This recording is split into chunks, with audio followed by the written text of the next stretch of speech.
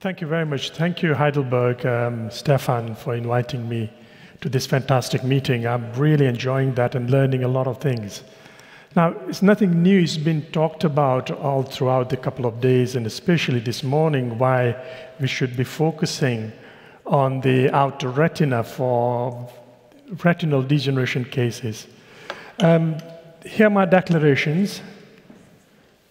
Now, the standard OCT scans is a bit like me going out in Berlin with my iPhone and taking pictures, unlike the official photographer's camera.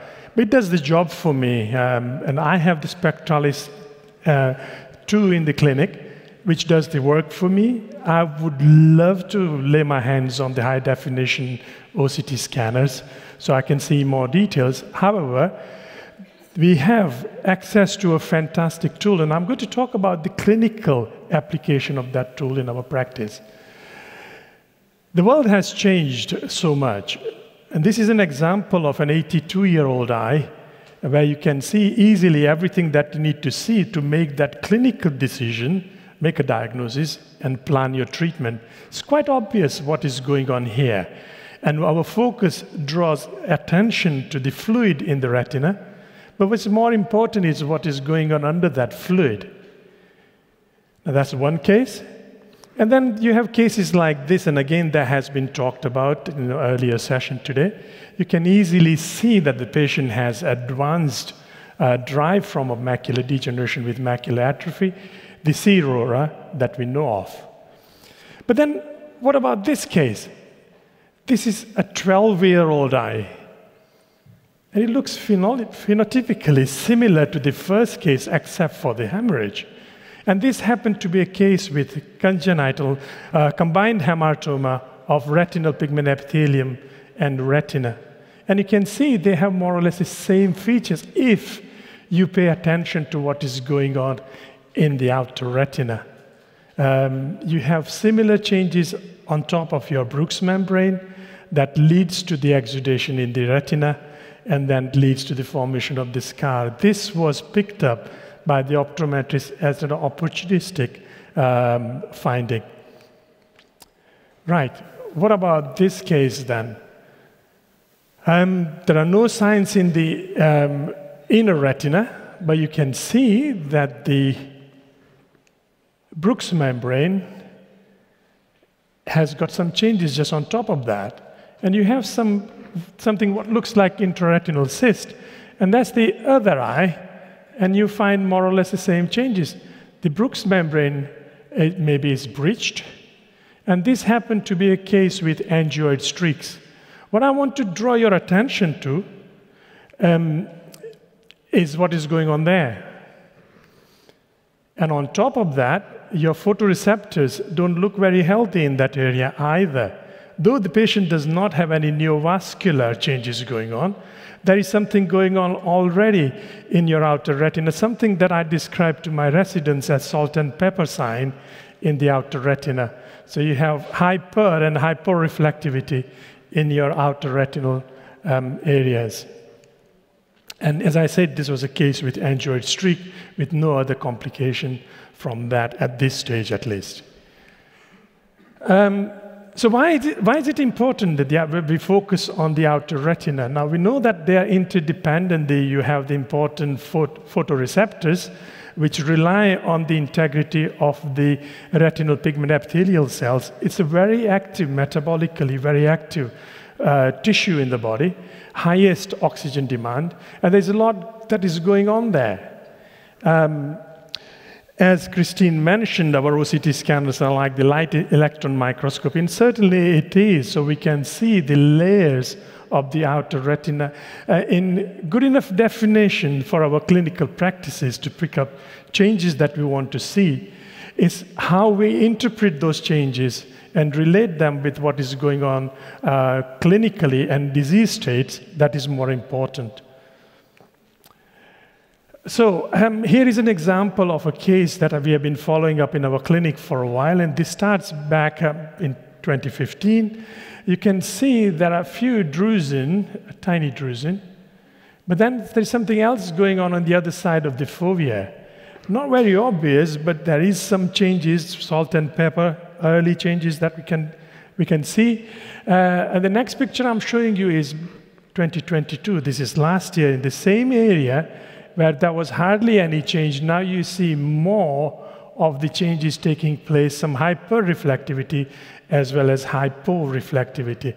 And the other side where we had the drusen, of course, it has started to get into the iRORA already. So you can see there are changes that are obvious on our standard OCT scanners that can be picked up early enough.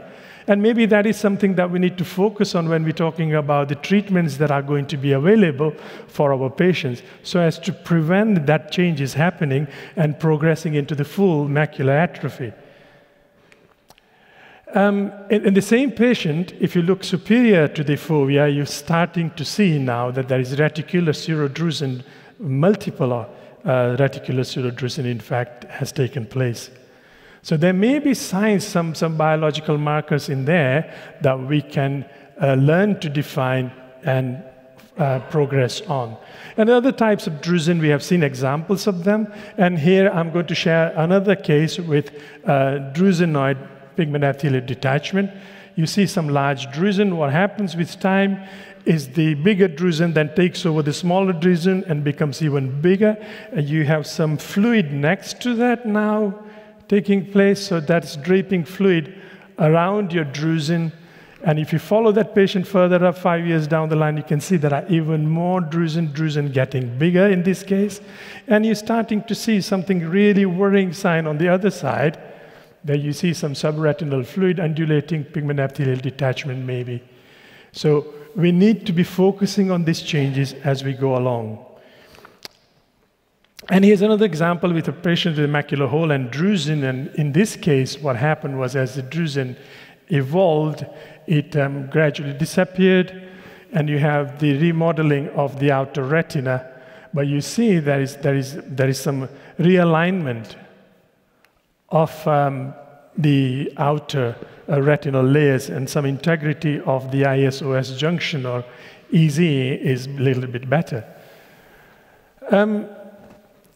This CSR has been mentioned, so I'm going to move away slightly from the age-related macular degeneration and see if we can learn from the other retinal conditions that can help us understand things better using the OCT scanner. CSCR is the fourth common retinal condition that we see in our clinics, and usually affects the working age patient group, as we know.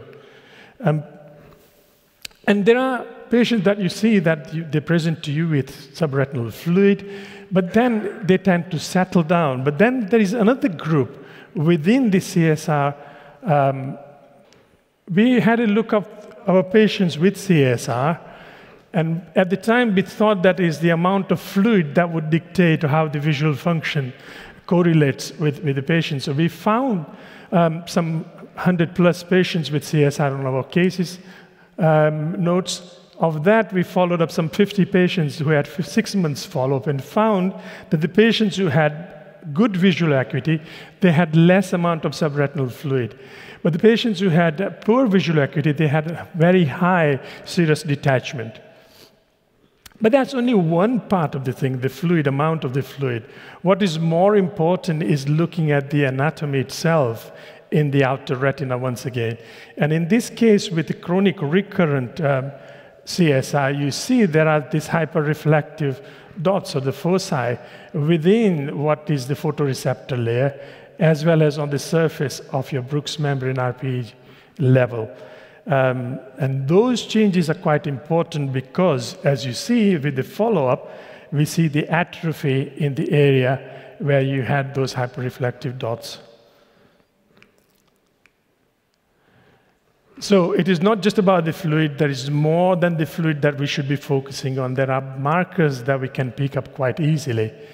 And there have been theories to explain these things, because the photoreceptors shed those discs and which are picked up by the pigment epithelium and regenerated, and there is maybe a cargo clearance problem within the pigment epithelium that leads to such changes of atrophy later on. You may have come across cases with choroidal excavation. This happened to be a patient with a Best disease, where your patient had reabsorption of that lipofuscin material. But then again, as you can see, the patient has all that elongation of the photoreceptors in that edge of the lesion. Superior to that, there has been complete shedding of the photoreceptor elongated areas, and some of them deposit down in the excavated area. Now, it's not clear why the patient ended up with excavation rather than the fibrosis on top of the Brooks membrane that we see. So we have a cohort of patients with the various inherited retinal dystrophy in our clinics, and we thought it was a good area to explore to further understand some of the changes. And I'm going to share one or two examples maybe with you. In cases that you have macular atrophy, it's been shown that the macular thickness goes down. We need to look at a wider picture though, and this happened to be a patient with Stargardt's. And we looked at the patient with Stargardt's. Again, cases have been described, papers have been written, that you can look at the macular thickness as a biomarker for progression of Stargardt's. We, however, thought that it would be better to look at both the photoreceptor layer, that is the EZ line, as well as pigment epithelium. And we presented our work at Retina a few years back. And what you see is when the patient present, their visual acuity ranges from very good to very poor, depending on how good their photoreceptor layers are. And with time, that gets worse. So you lose more photoreceptors as well as the pigment epithelium as the time goes by in these cases. And that's what we suggest we should be looking at rather than just measuring the thickness in the clinic. However, from the busy clinic's point of view, it's easier to have a mathematical number that tells us which way the patient is progressing, either getting better or getting worse. But when you want to look at the prognostic features, it might be very useful to look at the outer retina. And here's one example of that patient with Stargardt's disease. And you can see how the anatomy changes with time. So you can see there is atrophy at the bottom, which is the initial baseline visit with us. But that atrophy gets worse with time. There's fast expansion of loss of your photoreceptors as well as pigment epithelium. So it's been well known that both the age-related macular degeneration and inherited retinal dystrophies share some of the common structural changes because they both have a common pathway that ends up with the same or similar kind of phenotypes when you look at the OCT scans. And here is a little cartoon depicting that change, saying that when you have a healthy retina because you have healthy pigment epithelium supporting your photoreceptors because the Brooks membrane is not thickened. With time, though, there is thickening of your Brooks membrane that leads to poor transfusion of your nutrients to the retinal pigment epithelium as well as photoreceptors. And hence, you lose some of the retinal pigment epithelium as well as some of the photoreceptors in both the condition age-related macular degeneration as well as retinal dystrophies. I know I'm generalizing that, but I'm going to leave you with this, another example of an inherited retinal dystrophy. You can see that this patient at presentation has something that has been plastered on top of your Brooks membrane. There are multiple drusen. There's a basal lamellar deposit. This is at baseline. And if we follow the patient through over the years, you see how it changes. So this is at year 1. Again, you see the changes in the outer retina, my salt and pepper hypo and hyperreflective dots in that area with atrophy of photoreceptors. If you follow it through, as you go along, you see that it becomes a very obvious atrophy, and that progresses with time, and you lose almost all of the foveal photoreceptors. And this happened to the patient with a Sorsby's fundal dystrophy, where you have the basal lamellar deposit, very thick layer there, that gradually gets absorbed with atrophy of overlying photoreceptors. So I call those hyperreflective foci my friend Sid. That helps me to focus that those hyperreflective spots probably represent some of the distressed tissues. And I was interested to hear Dr. Sada use that phrase, distressed, in his talk this morning. So maybe with high definition scans, some of those hyperreflective foci may be further defined whether they actually represent such type of change in the biological tissues. And yes, we can see better. We have seen fantastic scans. I'm just going to leave you with my conclusion that even with the standard OCT scanners that we have in our busy clinics, it provides very good information for our patients, especially if we focus on those layers in the outer retina. Thank you.